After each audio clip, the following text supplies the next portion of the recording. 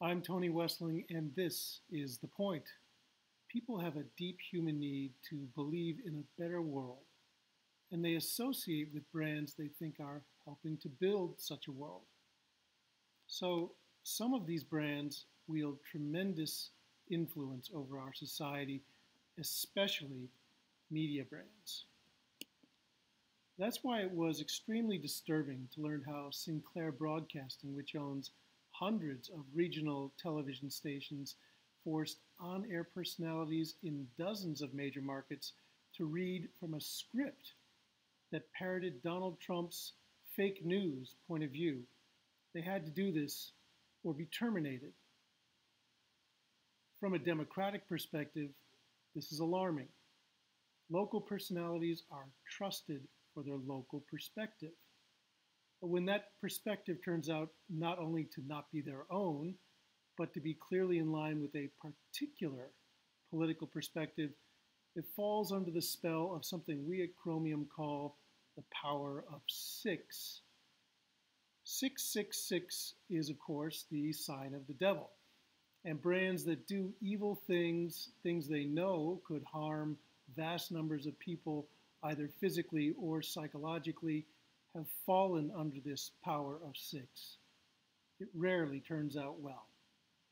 All one has to do is look at the fortunes of once respected brands such as Uber and Wells Fargo to see just how far doing bad stuff will get you in the long run. Sinclair is headed down this path, arm in arm with the Red Beast. He's the fellow on the right, the guy with the horns and pitchfork. So he's not hard to spot, but when it comes to making money, he's sometimes hard to ignore. Most every major brand has had to make a choice at some point as to whether they should do a deal, strike a bargain, to play with the power of six in order to gain an advantage over their goody-goody competitors. But most brand leaders, thankfully, end up making the good choice and renounce the power of six for the sake of humanity. Not so Sinclair. What's particularly galling is that this action is completely contrary to what Sinclair boasts on its website in its mission and vision. Its mission statement says, "Our goal is simple. We alert, protect, and empower our audience on all platforms." Let me fix that for you. It should read, "We deceive, destroy, and dehumanize our audience to push our agenda." There, much better, don't you think? Sinclair's vision extols employee loyalty, which it turns out is engendered through a culture of fear and threats against their well-being. It calls local stations an important aspect of the community in which they are located. Perhaps we should change that to asset instead of aspect. An asset as in someone who participates in an espionage operation knowingly or unknowingly.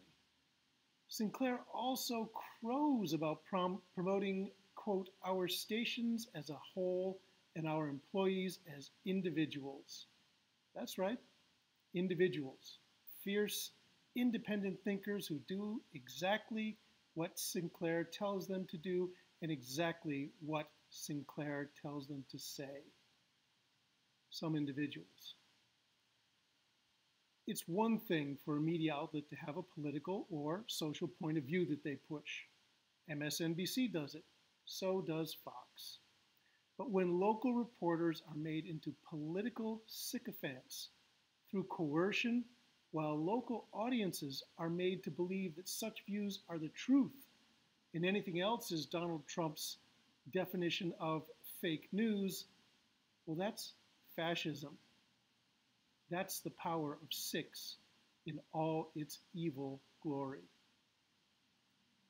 Oh, and perhaps not coincidentally, Sinclair Broadcasting stands to gain access to 72% of U.S. households if the Trump administration approves their acquisition of Tribune Broadcasting.